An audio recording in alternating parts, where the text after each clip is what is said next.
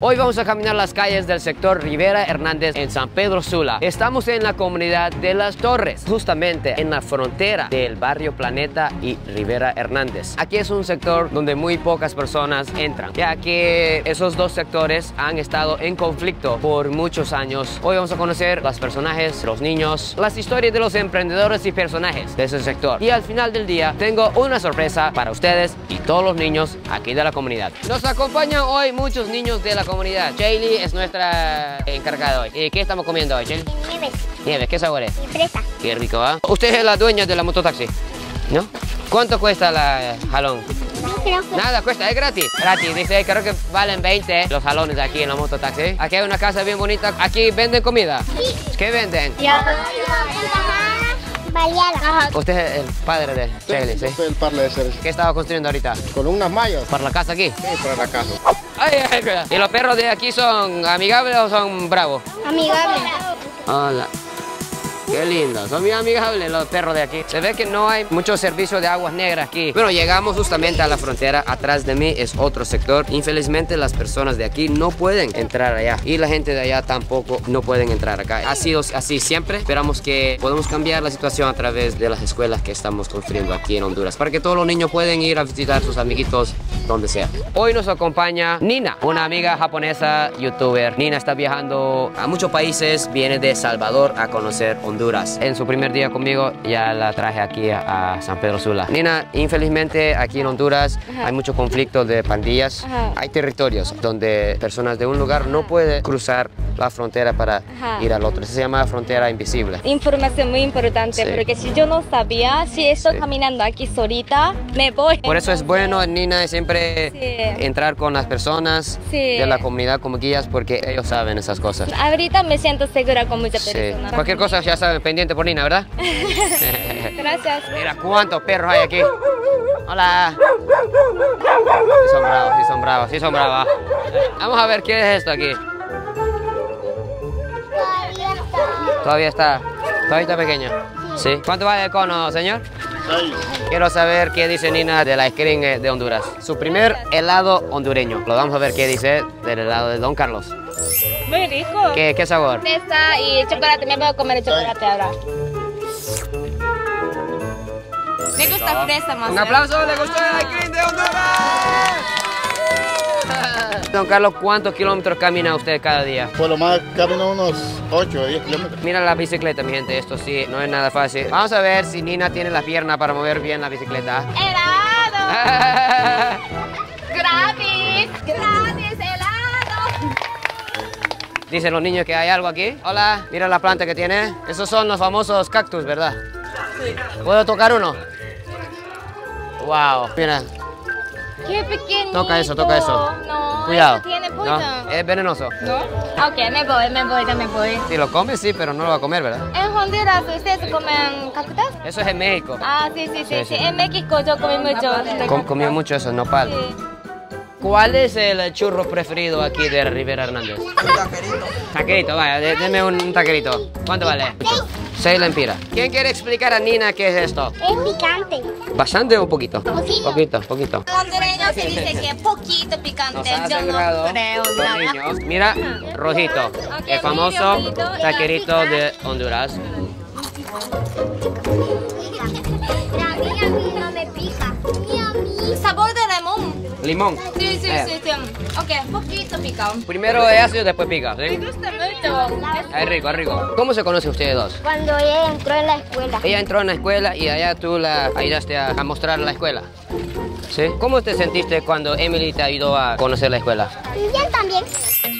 ¿Cómo mira la cuestión de seguridad en San Pedro Sula? En realidad ha mejorado porque es muy importante lo que ustedes hacen por la educación de los niños. Recuerde que un niño sin oportunidades es un niño que va a estar en la calle siempre. Hay muchos niños con talento, lo que ocupamos es más proyección. ¿Es que el gobierno no entra a estos sectores o cómo es? Sí entran, algunas veces es más que todo el decir que Rivera Hernández es peligroso. Sí. Hay sectores que uno sabe que no es así por así, pero si usted anda haciendo algo bueno, usted va a entrar. Aquí estamos, Ofelia, en un lugar con este problema. Pero ¿han ido mejorando la situación donde se puede caminar más o siempre lo mismo? Lo vi La verdad es lo mismo. Allí es el tope y ahí lo pasa Sí, uno. ok. El pollo tiene una calceta, mira. Está golpeado. Ay, pobrecito. Acá está la casa de... Ah, es el amigo de Shirley, ¿sí? Me da permiso de usar la hamaca. Buena hamaca tiene, ¿eh? Vamos a ver qué dice Nina de la hamaca de Honduras. Ahí está. Ahora sí. No comieron mucha baleada hoy, ¿verdad? No. Solo una, va. Solo una, va. ¡Ay! ¿En Japón usan hamacas? ¿O Nadie, no existe. no existe las hamacas en Japón, nos ha confirmado Nina. Casa de Japón no es tan grande, entonces no hay mucho espacio. Bueno, vivimos aquí en el lujo de Honduras, donde hay mucho espacio y hamacas en toda la casa. Los niños nos llevan para otra calle, ¿eh? La casa de mi abuela. Aquí vive la familia de Shirley, mira. Sí, son valientes aquí. ¿Usted es la abuela de Shirley? Sí, yo soy la abuela. Sí, gran niña. Wow, qué linda la casa. ¿Qué es eso? Son unas cosas que se hacen con frijoles. ¿Sí? ¿Podemos entrar a ver? ¿Quién vive aquí? ¿Cuántas personas, abuela? Está un hijo conmigo. Un hijo y usted, ¿sí? Mira, mi gente, la abuela sabe del mejor arroz progreso, ¿verdad? El arroz preferido de Honduras. Abuela, ¿puede mostrarnos qué estaba cocinando para el almuerzo? Ahorita nada, son los frijolitos de ahí. ¿Sí? Vamos a ver. La abuela dice que estaba cocinando ricos frijoles aquí de San Pedro Sula. Café. Café con frijoles.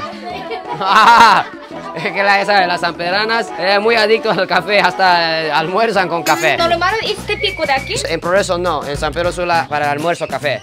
Abuela, ¿eso es para qué, abuela? Hacer picucos. ¿Usted hace ticucos aquí? Frijoles. Para Nina, que no sabe qué es ticuco, ¿puedes explicarle a ella qué es ticuco hondureño? Es una cosita, como una bolita. Es como un tamal, pero de frijoles adentro. Con usted viene con café adentro también.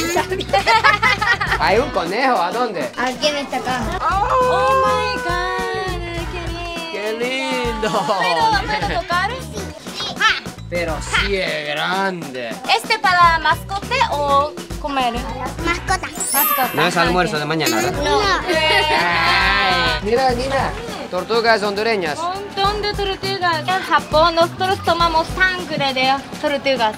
Ah, ¿en serio? Ajá, para hacer más linda. ¿Muerden o no muerden? Sí muerde, pero... Sí muerden. ¡Wow!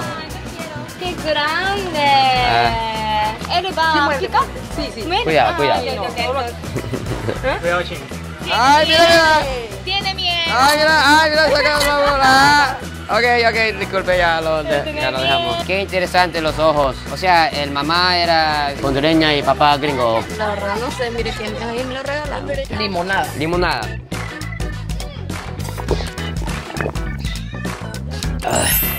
Qué rico. Muchas gracias. Estamos en la casa de Ofelia, pegado a la casa de la abuela. ¿Esto qué será? Mano robot. Mano robot para hacer uñas. Por eso tiene uñas. Usted es estilista, hace uñas, ¿sí? De verdad, yo quiero mis uñas. Cuando se me diga y yo estoy... ¿Cuánto cobra para eso? 350, 400, dependiendo de la decoración. Ofelia, ¿esa camisa que tiene puesta usted? Coreana, esto. Siempre me han gustado las personas chinas, no sé, las películas, todo eso. Mira un instrumento aquí en la casa de Shirley. ¿Puedes tocar eso? Vamos a ver si Nina sabe.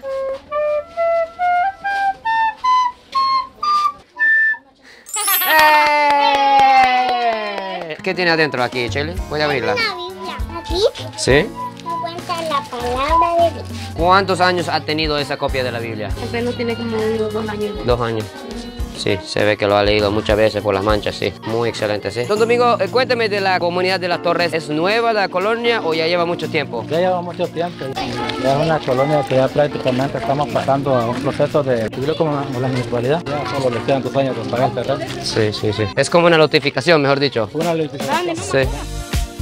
Shailene, ¿qué tenemos aquí? Naranjas y lichas. Bueno, vamos a probar una de cada cosa. Esos son mangos verdes. Bueno, vamos a preparar una. Wow, doble licha, mira. Esto. La derecha, corazón. Corazón peludo. Mucho chile, Nina. Chile, sí. Chile. Ah, ¿Es muy picante o un poquito picante? Poquito. Poquito, ajá. nos ha asegurado que solo es poquito que pica.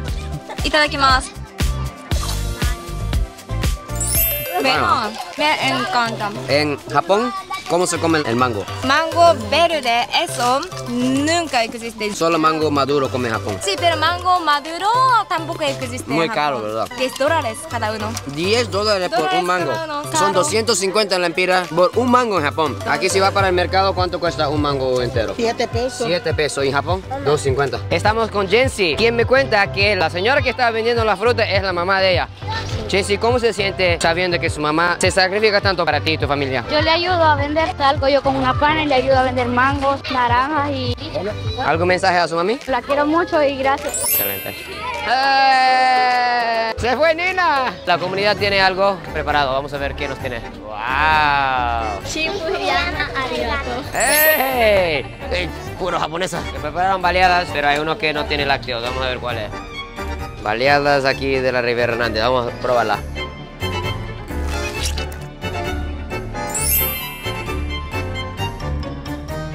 Bien suavecito. Así son de suave siempre la balea aquí. ¿Sí?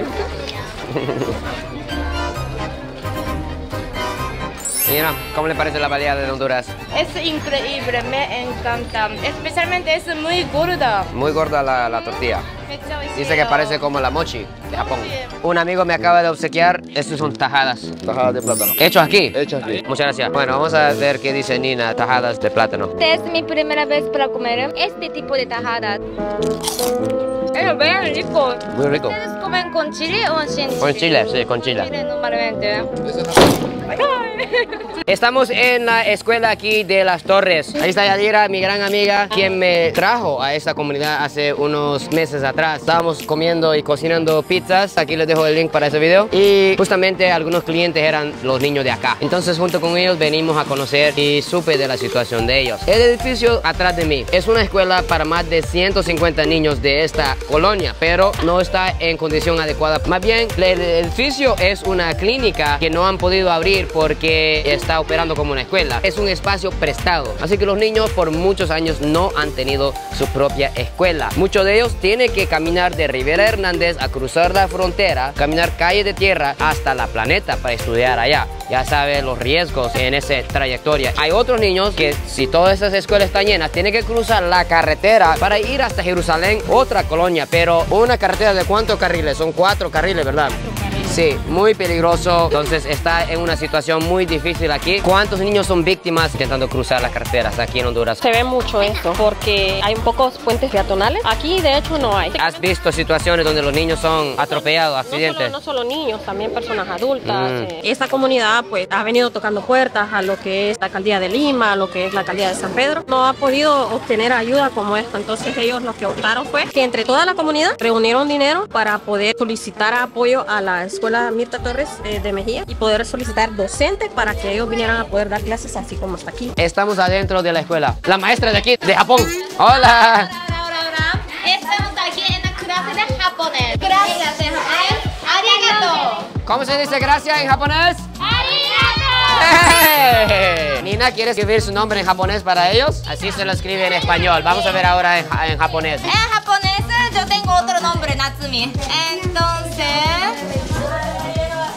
Yo no puedo hacer. ¿Qué se llama usted?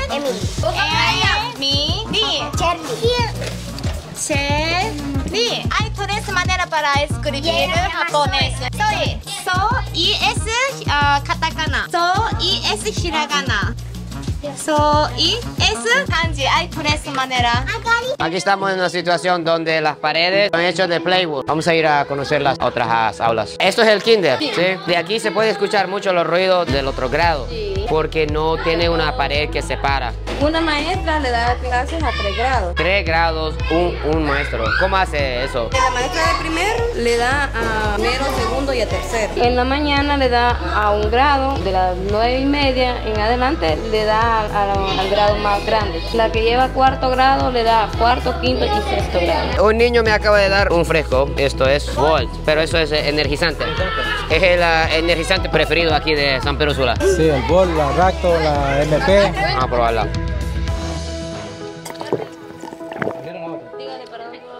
Wow. Tiene sabor de medicina. 4º, 5º y 6º grado. 4º, 5º y 6º, todos ellos aquí. Ajá. Mira mi gente, atrás de mí una gran bandera de Honduras, donde viven muchas niñas y niños como Shirley. Que mira todo el arte que ellos hacen. Y nuestros padres nos ayudan. ¿Algún saludo a su mamá y papá? Saludos a mi papá. ¿Por qué pasó eso? Conforme el tiempo se ha ido. Ya está vieja el edificio, ya está viejo.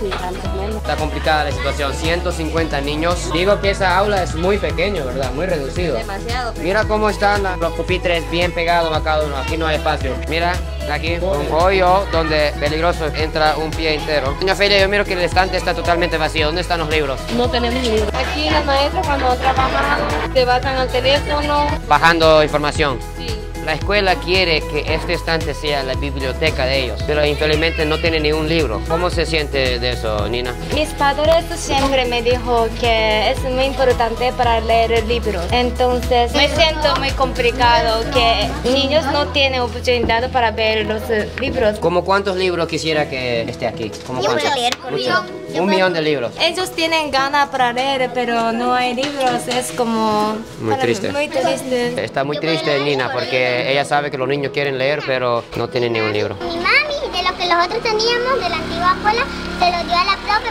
para los otros. La profe no tenía ni un cuaderno, entonces ustedes ayudaban a la profe con un cuaderno. Te felicito por su gran corazón, ¿sí? ¿Quieres ser doctora para ayudar a la gente también? ¿Quieres ser doctora para ayudar a la gente? Cuando Nina está viejita le cambia los pañales, ¿verdad? Ahorita dice Shirley que nos quiere llevar al lugar más importante para ella. Vamos a ver dónde es.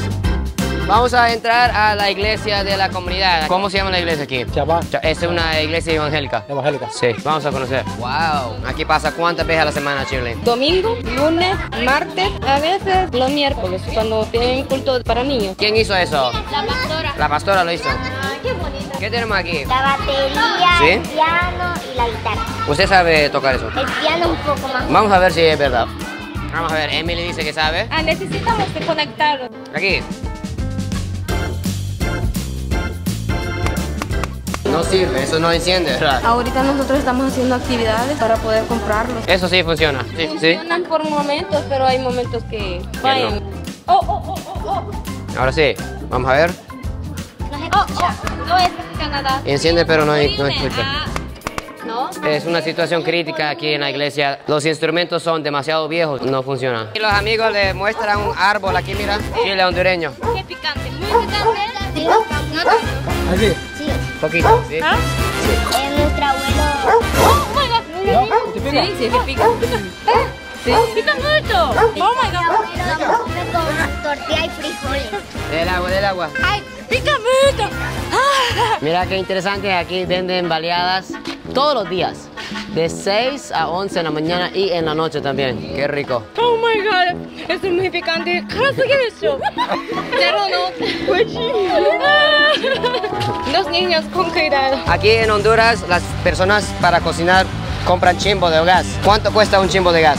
17 horas. ¿Cuánto tiempo dura un chimbo de gas? Un mes tiene que durar. Don Julio, ¿puede explicar a mi amiga de Japón cómo funciona esto? Miren, tenemos el sistema viejo, que es este, es con sapo. Sapo. Este es sistema industrial. Nuevo. Sí, Es diferente. sí, diferente. Este sistema industrial es de rosca. Con esto agua caliente. Sí, correcto. Caliente tú cualquier cosa. Sí. Muy interesante porque en Japón yo nunca vi esto. ¿En Japón qué usan, Nina? Electricidad. En casa solamente electricidad, no gas. Aquí en Honduras es sí, gas. Entonces como todas las casas usan esto y cada mes ustedes va. Correcto, cada mes uno le habla, uno va a cambiar el sistema. Gracias. Gracias. Un amigo le acaba de dar una ciruela María a ciruela estrella a Nina. ¿Nunca lo ha probado? No, ¿cómo yo puedo comer? Es bien dulcito. ¿Cómo se lo come? ¿A qué otra? ¿Sí? Gracias. Así se lo come, así se lo come. Ah, ok. Muy ácida. Ácida, de verdad. Rico. Muy ácida. Muy ácida. Eso no hay en Japón. No, yo nunca vi esto de verdad. Trae salsita. Ciruela con salsa. Vamos a ver qué dice Nina. Mejor con salsa. Mejor con salsa. Dale. Porque yo no puedo. Si le da un hueso. Nihonga katerte, guarda. ¡Arriba Japón! Aquí miro que está asando carne. ¿Qué tipo de carne tenemos aquí? Carne de ovejo. Carne de ovejo para celebrar el día de hoy. Qué rico. ¿Cómo a qué hora está lista? Ya está. ¡Wow! Ay, en serio, gracias. ¿Y esto es? Naranja agria. Qué rico. Mira, mi gente, ovejo con jugo de naranja agria. Vamos a ver qué tal la sensación. Wow. Muy diferente a la carne de res, ¿eh? Nosotros bajamos las naranjas agrias. Tú trajiste la naranja agria para nosotros. Muchas gracias. ¿Su nombre? Austin Daniel Johnson. Austin, deme un abrazo. Muchas gracias, ¿sí? Muchas gracias, Austin. Muchas gracias. Muy rico. ¿Quiere ovejo también, los perros? Ay, muchas gracias. ¿Cómo así, no? Tan rico. ¿Qué trajiste a ella? Licha y naranja. No hay leche en Japón, ¿por qué no? ¿Cómo le parece, Nina? Aquí en Honduras pone pimienta y chile en la naranja. ¿Para ti te gusta o muy raro? Estoy acostumbrada que ellos pongan chile para todos, ¿eh? ¿Le gusta? Sí, me gusta chile también, pero me gusta más natural, pienso yo. En Japón, ¿cómo come la naranja? Solamente como así. Así, normal. Mi mami le gusta hacer jugo con naranja. Un saludo a la mamá de Nina. La comunidad nos ha preparado un almuerzo. Esto es ovejo, Nina. Un gran pedazo. Muy rico, dice. Nunca he comido así con un hueso entero. Como los pequeños menos pichingos de Dragon Ball, se lo comen así. De verdad. Es como estar viendo a Goku comiendo. Qué jugoso ese naranja. Ya mañana te mando. Me siento como un lobo así.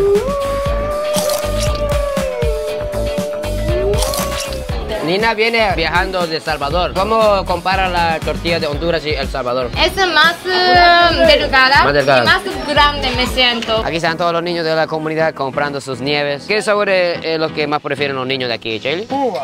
Uva. Uva es el sabor preferido. Ay, muchas gracias. Vamos a probar el famoso nieve aquí de San Pedro Sula. La figurita le he echado a chimbe. Aquí. Está bueno, ¿eh? Uva con tamarindo. Helado y rico.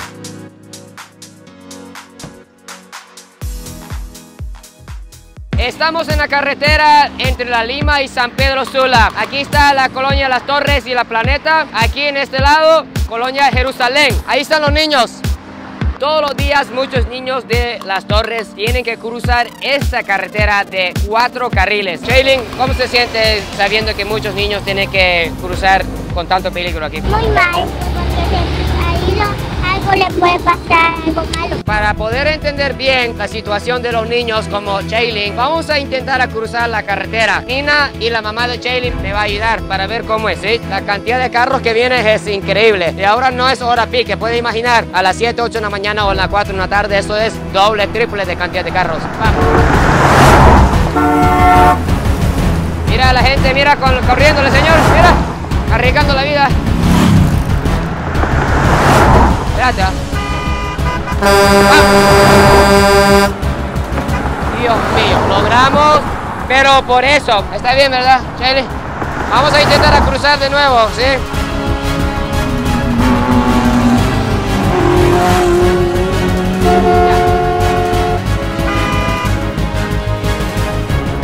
Vamos. Logramos cruzar, pero teniendo ayudantes, 2 o 3 personas interceptando, parando el tráfico. Puede imaginar sin ayuda cómo sería eso de complicado. Pudiste ver cómo es para los niños tener que cruzar la carretera porque no tiene escuela en su colonia, tiene que ir a la escuela allá. ¿Cómo te sientes sabiendo ese peligro de los niños? Cosas muy malas pueden pasar. ¿Niño aquí? Sí, hasta en Japón puede suceder esas cosas con la carretera buena que tienen. Puede imaginar aquí. Eso es muy peligroso. Yo tengo mucha preocupada para los niños. ¿Cómo se siente por Shaylin? Oh my God, yo no puedo dejar su mano. Yo estaba haciendo mucho fuerte. Shaylin, sabiendo que Nina te tenía su mano, ¿te sentiste bien ahí? Sí. Pero nunca ellos pueden hacer sola esto. Nunca, es muy peligroso. 2 veces al día tienen que hacer eso, todos los días ellos.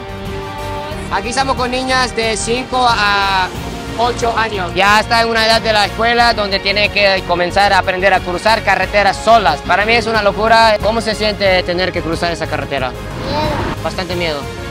Nina está muy triste porque aprendió de la situación. ¿Cree que usted puede dar un abrazo a Nina, sí? Ella pregunta por qué no hay semáforos. Tenemos uno, pero está bien retirado. Muy retirado. Está retirado. Debe de tener uno en cada cada cruce. Ahora llegamos al parque de Rivera Hernández. Estamos en el corazón del sector. ¿Qué dicen? ¿Vamos a jugar un poco? ¿Sí? Bueno, vamos a llevar a Nina al parque. Vámonos. Don Domingo, cuéntanos del parque aquí. Este parque pues ha sido una construcción muy exitosa. De repente hay hasta wifi aquí en el parque. ¿Hay wifi gratis? Sí, claro. Sí. Se ha construido para recreación. Aquí vienen los niños a divertirse. Antes los niños y jóvenes no tenían dónde irse a recrear. Por eso había tantos problemas de pandillas. La verdad que sí, pero ahora gracias a Dios, mire qué bonito está el sector de la Rivera Hernandez. Como aquí donde hay diferentes sectores, muchos niños no pueden ir de un lugar a otro. ¿Por qué? Por cuestión de pandillas. Pero aquí al parque todos pueden venir. Todos los niños de Honduras pueden estar aquí tranquilos para jugar. Este parque es muy bonito. Muy bonito, sí. Vamos a ir a ver los niños. ¿Cómo se juega esto? ¿Así? ¿Así como es? ¿Así? Mira, así. Así como esto. ¿Así? Ahora va Nina a subir aquí. Fila. Ay, cuidado la cabeza. Es para niños, no para adultos. Ok, vamos a ver si Nina puede bajar acá. Con cuidado que no se caiga encima, Nina. Oh my God, es muy difícil, ¿no?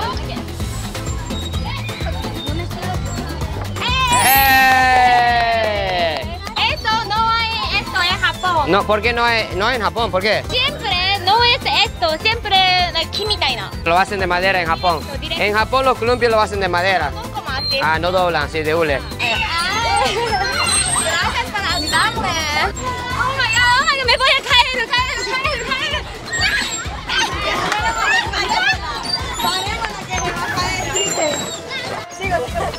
Vivimos. Oh my God. Vamos, vamos. Cuidado, va. ¡Vamos, Nina! ¡Vamos, Nina! ¡Ah!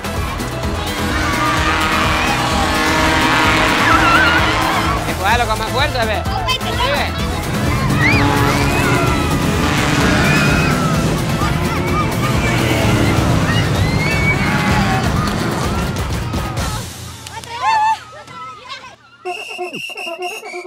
Va, chicos, varones contra hembras. Chicas, vénganse aquí, ve. Pongan la mano aquí. Ok, chicas, hoy vamos a jugar contra los varones, ¿va? Pero vamos a jugar como la selección de Honduras o la selección de Japón, ¿sí? Con todo el corazón. Tenemos la ayuda de Nina. Así que vamos a ganar, ¿sí? 1, 2, 3, ¡Honduras! ¡Vámonos, pues!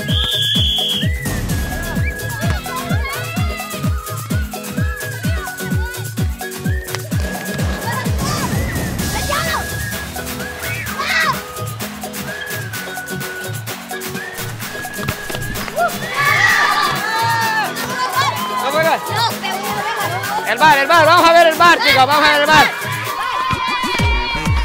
Miramos el bar y entró por el lado.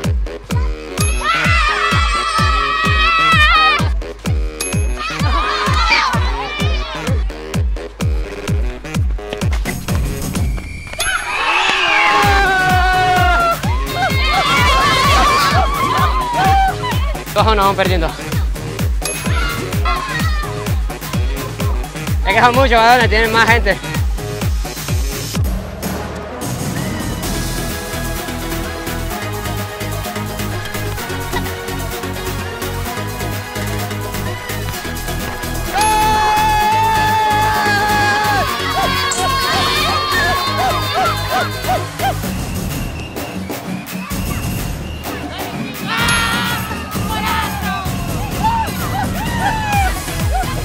Vamos, que mano trae mano.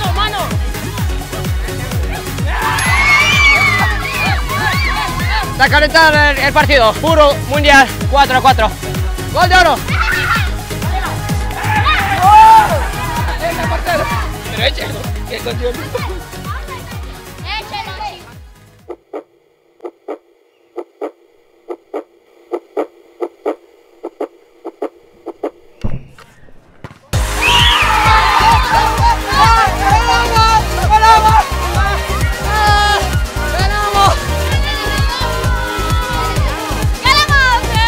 Aunque Honduras no clasificó y aunque Japón quedó eliminado, hoy un gran partido entre todos aquí de Rivera Hernandez. ¡Felicidades a las chicas! Vamos a comprar fruta. Después de una jugada es mejor, en vez de fresco y churro, la mejor es la fruta, ¿verdad? Un banana por niño, ¿sí?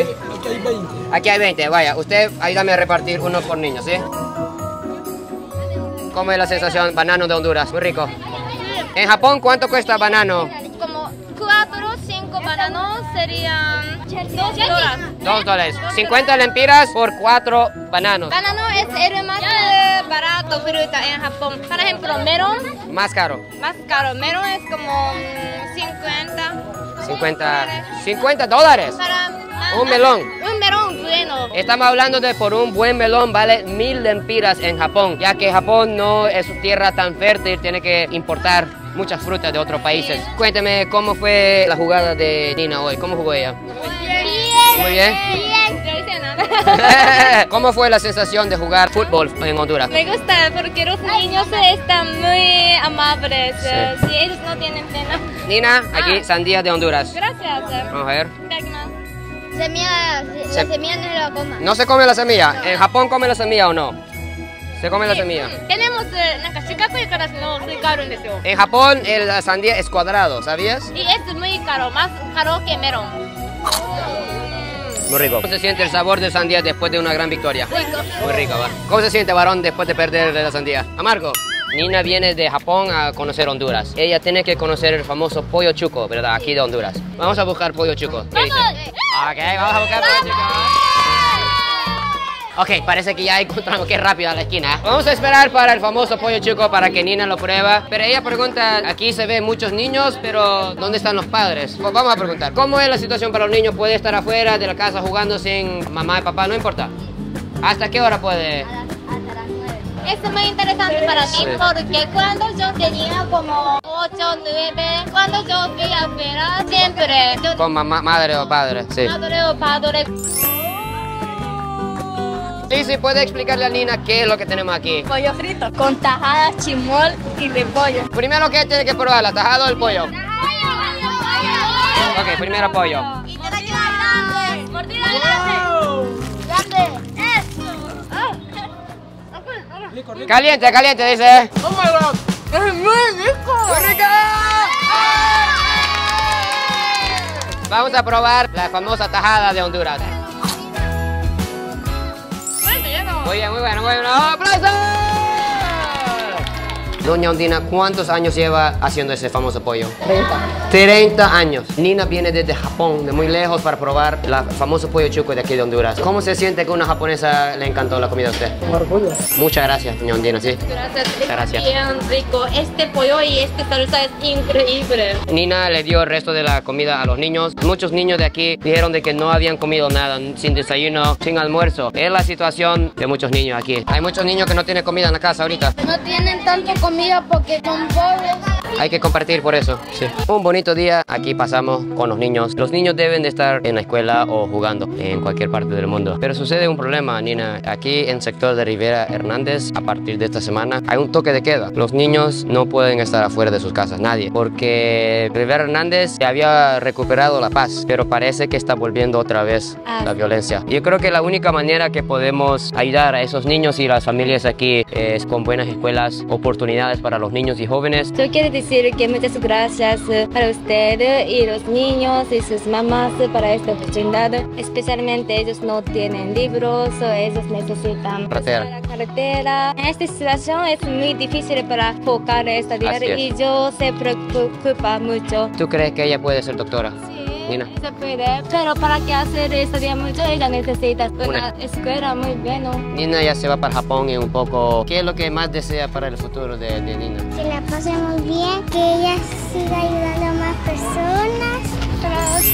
Gran amistad entre el pueblo catracho y de Japón. Ahorita vamos a volver a la colonia Las Torres porque mi fundación, junto con la ayuda de cada uno de ustedes, vamos a arrancar con un proyecto muy importante para que los niños y niñas como Cherling puedan tener una excelente educación. ¡Vamos! Sean ustedes bienvenidos a su nueva casa, la colonia Las Torres, para que los pudieran echar la mano con las necesidades que tiene lo que es la colonia, ¿va? Quiero agradecer a estas personas que a través de ella llegó Fujiyama aquí a la colonia Las Torres. Hoy arrancamos con ese importante proyecto. Fue por una pizza de ella. Necesitamos muchos voluntarios de la comunidad para que vengan a trabajar para que esa escuela sea construida en el menor tiempo posible. Hoy vamos a arrancar con la construcción de una nueva escuela aquí en Rivera Hernandez para todos los niños del sector. Aquí estamos con Shirley. ¿Lista? Sí. 5, 4, 3, 2, 1. Ahí está. ¡Ay! Mira la cinta, de una cinta muy importante. Bueno, ahora vamos a dar este piocha a Nina, a ver qué dicen los brazos de ella. Quita, Nina. Ok, Sí. estoy muy profesional para hacer esto. Pero con fuerza. Este lado. Ya, tiene que tener fuerza, ya comió su baleada. Ahí está. No, me siento mejor aquí, ¿no? Pero no hace nada de ese lado. Vamos a tardar 10 años para construir esta escuela así. Entonces, enséñame. Enséñale cómo se hace. Ay, no.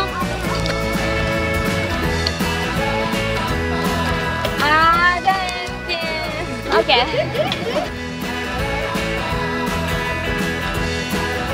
Ya está, espera. Ya terminó. Bueno, estamos con los niños trabajando muy duro. ¿Cómo se sienten los brazos ahorita? Ay, muy rojo. Ya, muy rojo, vamos a verla. Christopher, ya sabe, va. Pronto, una escuela, ¿sí? ¿La mano está bien? ¿Ya le duele ya? Ya cansada. ¿Y usted?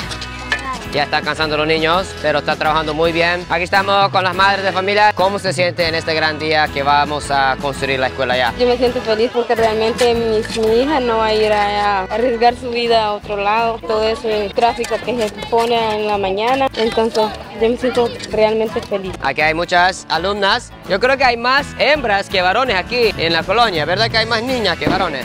Sí. Aquí estamos con dos abuelas de la comunidad. ¿Tienen nietos o nietas que sí, aquí están? Charlie, ¿Cómo se siente que ya van a tener una escuela ellas? siento bien. Felices de la vida porque ya ellos no van a tener que caminar hasta largo. Wow. ¿Ustedes son hermanas o? No, amigas. Amigas, ¿cuántos años de amistad?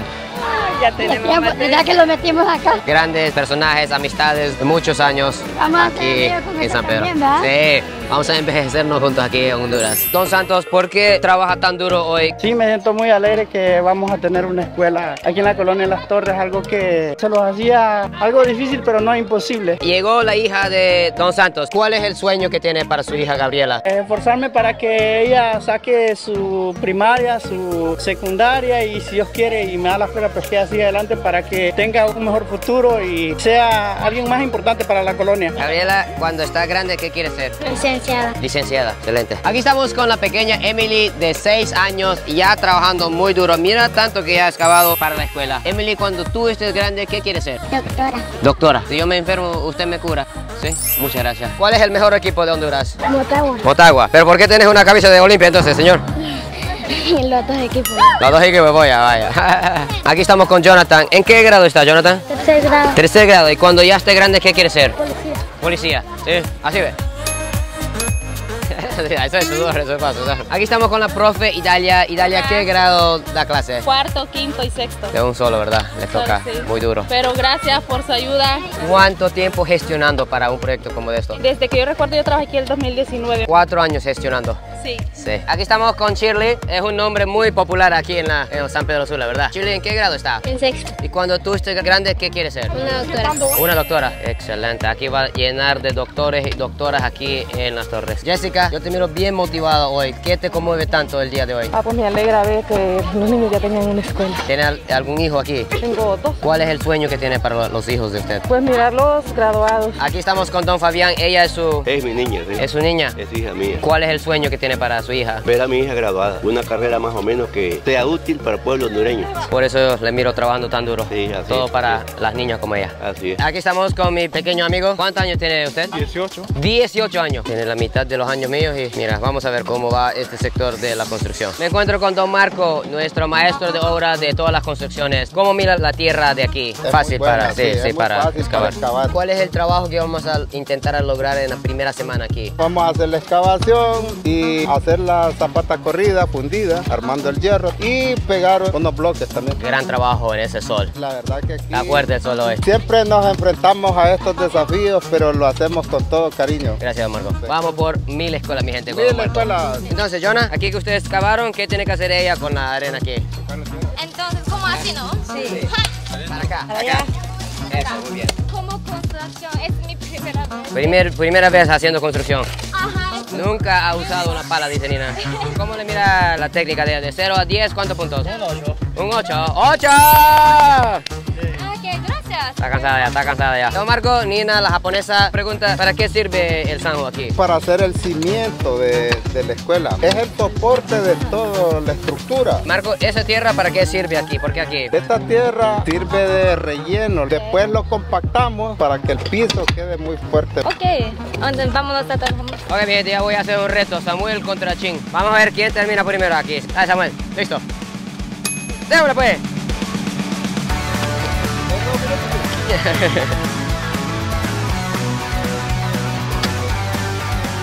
¿Cuántos minutos ya? Falta 2 minutos. El premio va ahorita para Chin. Se cansó Samuel. ¿Se cansó Samuel? ¿Se cansó Samuel? ¡Uy! Ya que Samuel.